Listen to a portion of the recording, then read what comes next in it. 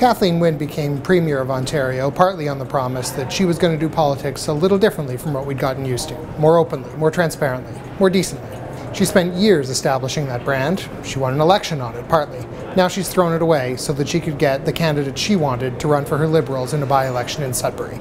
It worked, to the extent that they got a guy named Glenn Thibeault to defect from the federal NDP and run for the Liberals as MPP, and they got him into office. But it cost them a whole lot of angry Liberals in Sudbury, and it's cost them a police investigation and one from Ontario's elections office into just what they offered Andrew Olivier, the Liberal who wanted to run for them, to step aside. In the end, he didn't take any of the offers and decided to run anyway, and released recordings of conversations he had with a couple of senior Liberals, including the Premier's Deputy Chief of Staff, Pat Sorbara. Now, Ontario's elections office has said that there's apparent evidence that Sorbara and a prominent local Sudbury Liberal named Jerry Lougheed offered a job, possibly, to Olivier in order to step aside. Credibility is the kind of thing that's really hard to gain and really easy to lose.